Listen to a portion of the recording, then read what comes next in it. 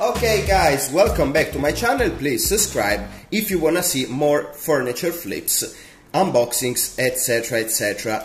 Today we are gonna reupholster, and I've already begun to do it, the back panel of the mirror we are trying to restore. So what I'm gonna do is basically try to glue back all the sides after I washed this cloth. Now this cloth is a very old fabric, so I didn't want to mess with it. I didn't want to throw it away. I didn't want to buy another one because it's kind of original and I kind of like the color. And after all, it's gonna be on the back of the mirror, so nobody should see it ever.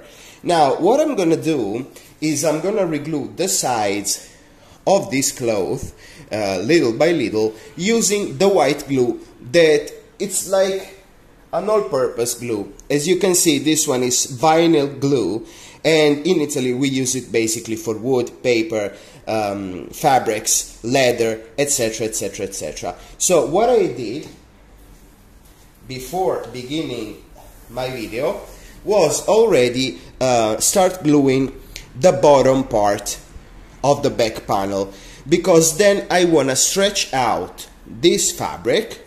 So I'm gonna cover the back in a very nice way, and I'm not gonna waste a whole lot of glue, because if I would have glued all the back of the panel to the fabric, I would have wasted like a pound of glue, and it would be kind of stupid, since as you can see, every time you glue a very thin fabric to something, it kind of shows, because obviously the fabric will absorb the glue, and then you will be able to notice it has been glued up. So let's be honest here, it's the right choice to just glue the edges and let the back as original as it could be, with no glue and with just the edges keeping it firmly attached to the back panel. As you can see, I very easily and thoroughly applying some glue on the edge of the back panel, and I think I'm gonna do two sides for now. Let this dry in a way that I'm comfortable pulling the fabric by the other side, and then I'm gonna do the other side, okay? I'm not gonna glue it too tight on this side because I wanna be able to pull it on the other side. There are only some defects which I'm gonna try to pull as much as possible, some holes. But other than that, on this side we are almost fine. So I didn't want to spread the glue too much, because it would cost me a whole lot of work more, and I would waste so much more glue because it would be absorbed by the panel. So to be honest with you, I'm just trying to keep this in place, and then this panel will be screwed to the back of our mirror, which means this fabric isn't going anywhere in the future. I think I can pull it a little bit, so let's try and see what happens. So guys, whenever you flip some furniture, I've never done a project like this one. I usually do projects on nightstands or cupboards or whatever I can find in the street, so I can flip them and make some content, or I just give them to the church or whatever, or I sell them, and make a little bit of profit. So whenever you do some kind of project, the thing is that you have to consider you cannot spend too much money, because after all, unless you have Luigi 16 or something like that, something very valuable from the Russian Revolution, French Revolution, whatever, I mean, old furniture is old furniture after all, so people is not gonna pay a fortune for it, at least in my country. I know in America you can make a lot of money, and probably in England too, but in Italy, unless it's something very famous and well known, any old furniture, it's just old furniture. So they are gonna pay it for what it's worth. and they are not gonna, you know, waste a lot of money on something which isn't that valuable, right? Even though they like it, they really don't care. I like it, but I must spend the right price. That's how it works in my country, at least right now. We are in a bit of a quandary, economically speaking, so that is basically why people will not spend a lot of money on antiques or old stuff. Now, obviously, there are some exceptions. I'm not saying everyone is cheap, but, well, most people are, you know, in a tough moment right here in Italy. So I'm gonna be able to basically sell this beautiful mirror, if it will turn out to be a beautiful mirror, for around 20, 25, $30, 30 euros, I'm sorry. So pretty basically, I'm not gonna make a lot of money, but it's a fun project, and that's all it matters to me right now. Show you something fun that anybody can do, because come on guys, I'm just using some glue, I'm reupholstering some parts of my back panel here. Anybody can glue back some fabric, anybody can paint some wood.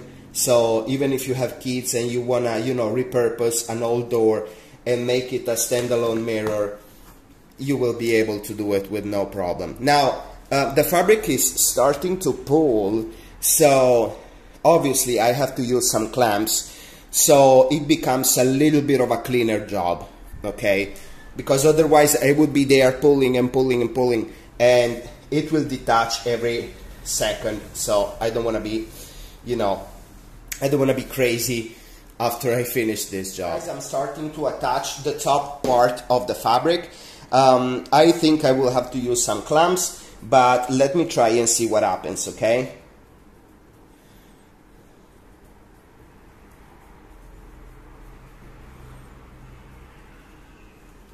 Let me try with some little clamps, which should be fine. I bought these clamps, if you are from Europe, I bought them at Lidl discount. And I want to be honest, they are very nice, they work perfectly well, so I'm very happy about it. You know, every little clamp works very nicely, with no issues. They are plenty strong for being just plastic clamps. And in the package, which I paid around 15 euros, something like that, altogether, there were, you know, many different options. 2 big ones for 5 euros, 5 little ones, etc, etc, etc. So, you know, it was a good deal. So if you go to Lidl and you see these clamps, just buy them. They are by Parkside and they are very good. Obviously, if you are from Europe. If you are not European, you don't even know what Lidl is probably, so don't you worry. Use any kind of clamp you want to use. Okay, and now here we are. We have to glue the corners. Now, the corners are always messy if we are talking about round corners or round edges, as a matter of fact. But I am a bit lucky here because the person who originally upholstered this back panel was, you know, intelligent and good enough to cut in a shape or in a way this fabric so it would fit, I don't want to say perfectly, but well enough when glued to the panel. So, you know, I'm just gonna try here my best to make this one fit as nicely as possible, okay? I'm gonna use a clamp obviously because I want this one to be holding up pretty well. I don't want any creases on the other side. It's gonna be a little bit of a surprise, the other side, because obviously, you know guys, we can see it right now, but my experience in this kind of little things tells me that we are gonna be just fine because I pulled enough on the fabric, you know, to make it so there is not any crease on the back of the panel. And by the way, I wasn't expecting this, but the white wood glue is holding pretty well. I mean, the other sides, as you can see, they are not clamped up, and we just glue them. a second ago, and they are holding very well. So it's gonna be dry soon enough, because guys, here it's like 40 or 34 degrees Celsius.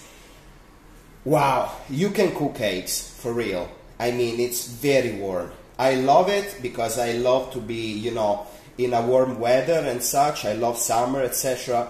But it's almost unbearable, guys. It's almost unbearable. Okay, here another clump. Now, it's all clumped up, it's all glued up, and as you can see and witness, we just have to wait for it to dry a little bit. So I'm gonna put this one outside for some seconds, then I'm gonna show you what it looks like on the other side. So guys, as you can see, there are no creases on the other side of the panel. This is not a crease, it's just a little stained, but well, those stains wouldn't come off even though I washed very thoroughly the fabric. But still, this part is gonna be on the back of our mirror, so nobody is ever gonna see it. It's just basically a fabric that is used, you know, because since the frame was really a door with a mirror and is now gonna be a standalone hanging mirror, well, what happens is that they wouldn't want to see the back of the mirror, and they decorate it this way with a nice green fabric. We are gonna keep the fabric so we don't damage the wall when we mount the mirror. So this is part 3 of the mirror repurposing video. See you soon from Unboxo. Ciao ciao!